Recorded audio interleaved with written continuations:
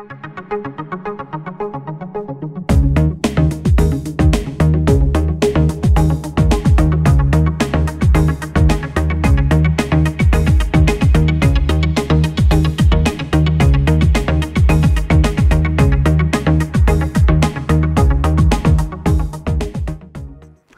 want to talk about the digital age.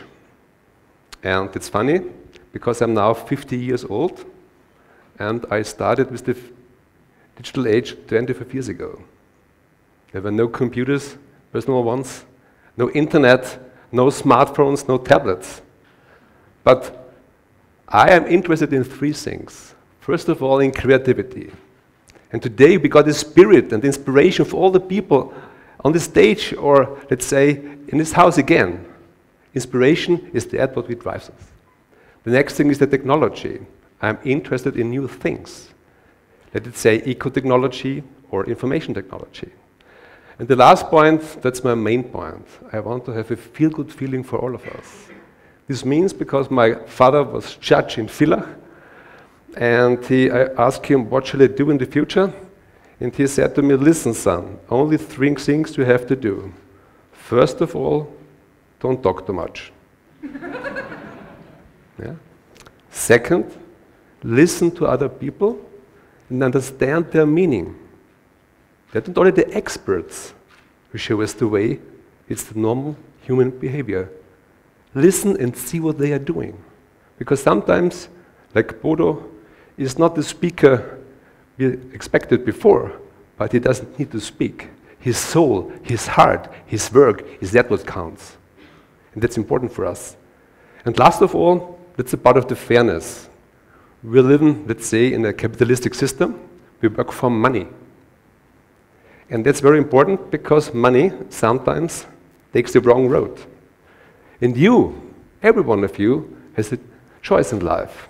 Do I work for money?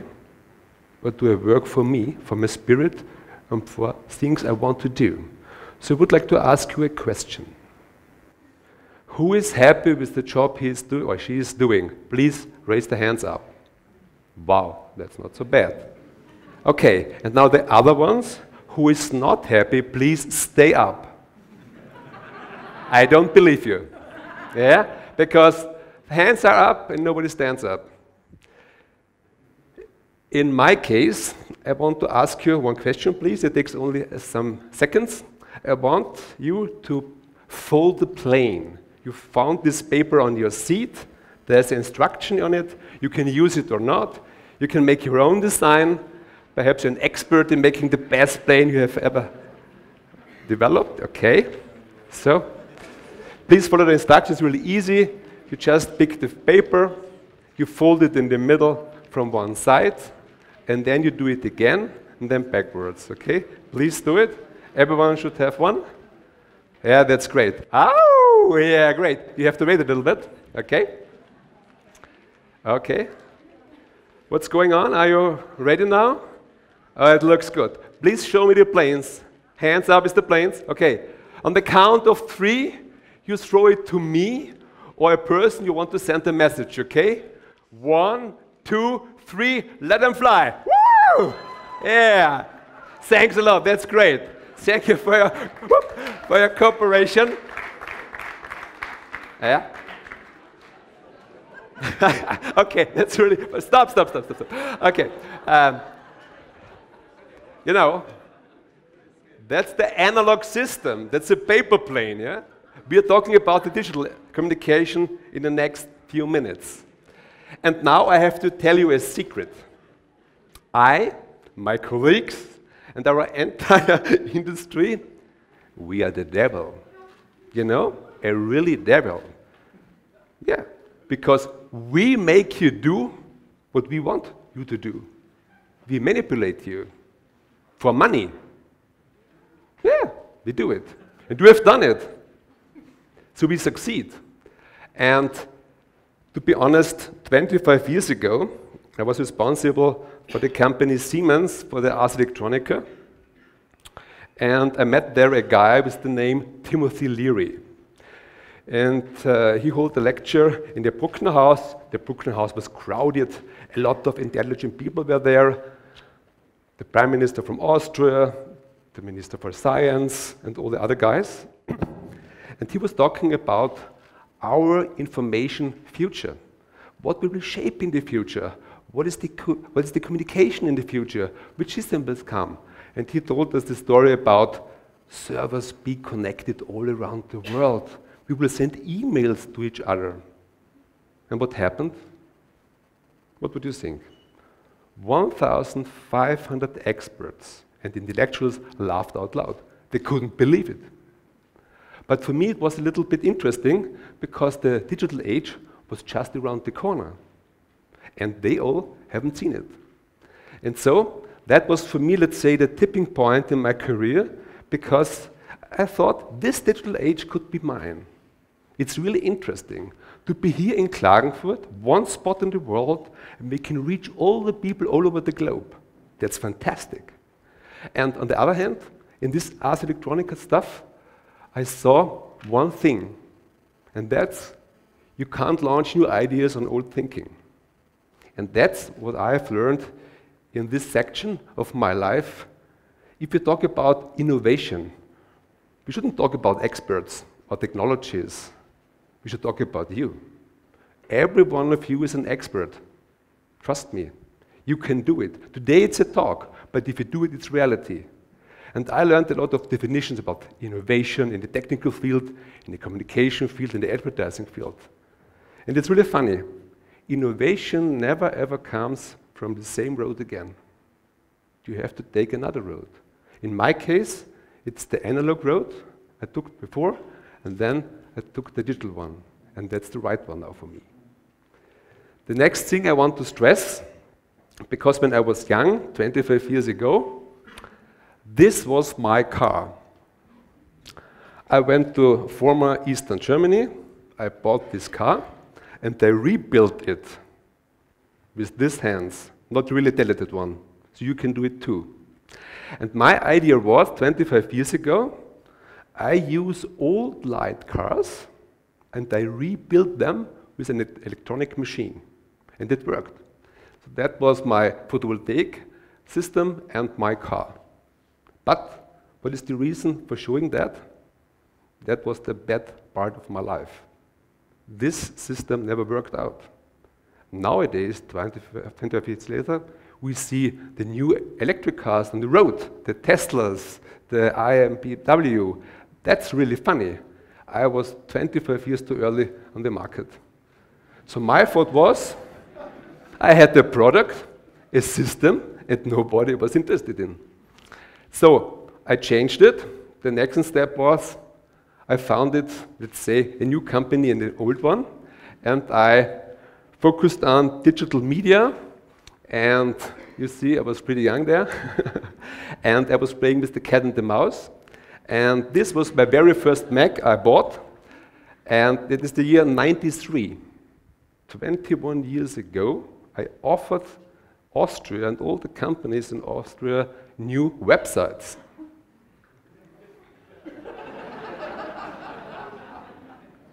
I went to my customers and I said to them, listen, don't print these folders, don't make these TV spots and radio spots, come to me, I will bring you to the digital age, come on, let's make internet. And they asked me, what's internet? So that was my very beginning, and I had to wait 5 years. And then a little bit, the market was coming. So what is the idea of that? Sometimes you have an idea, sometimes you're motivated, you're full with energy, like the young horses we heard in the morning, but there is no one who gives you money for your service.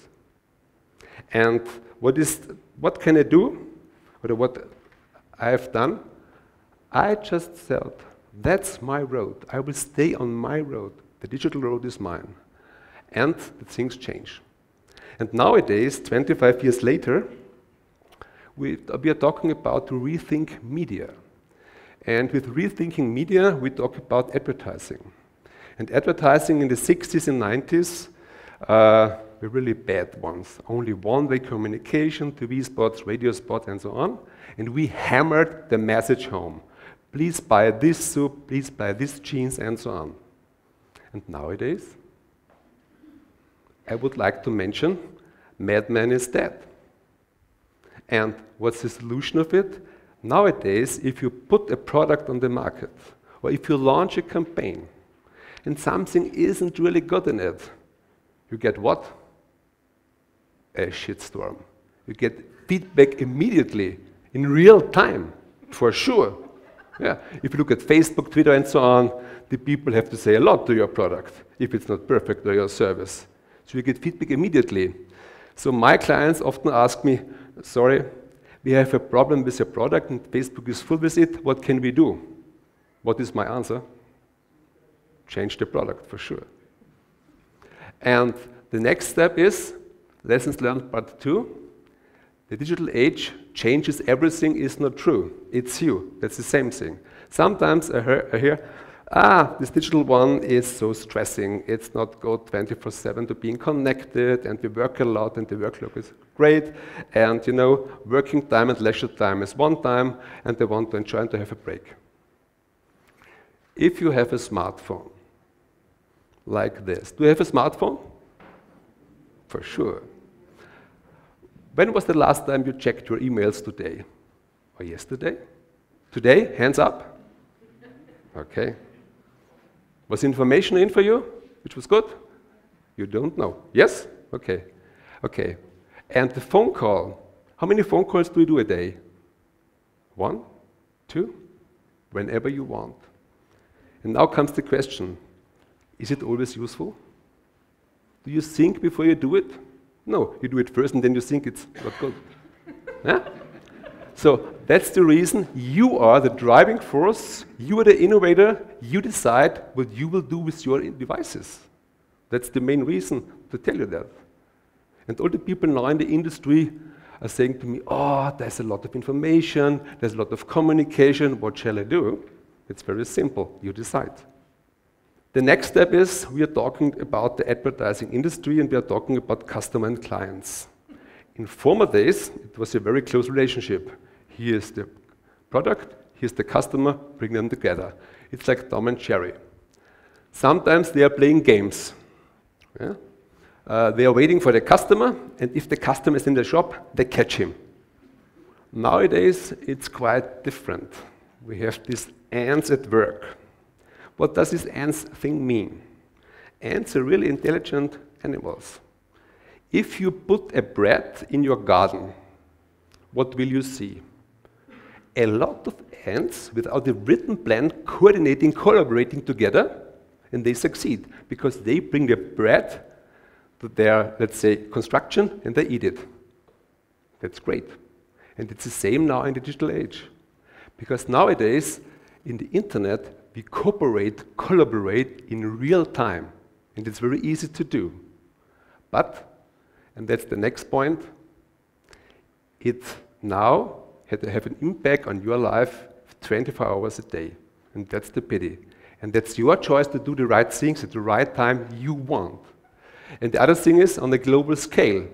Because we are talking about Thailand, we are talking about Zimbabwe, about the beautiful song. And what is now the really tipping point in the global scale in this thing? Now we are talking about people connected and being not connected. And as an ethicpreneur, what shall we do?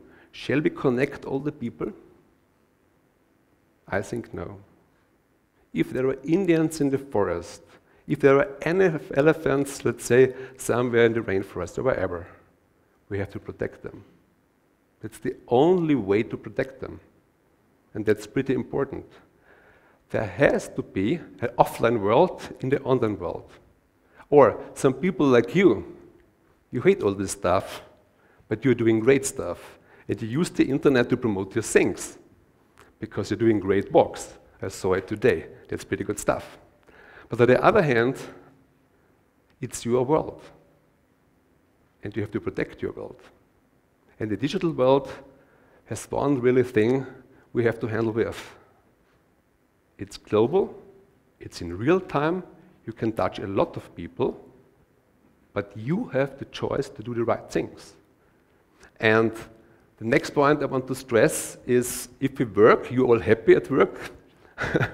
I can't believe it. Because now there is this digital pressure we have in our job. I hope you feel it. I feel it.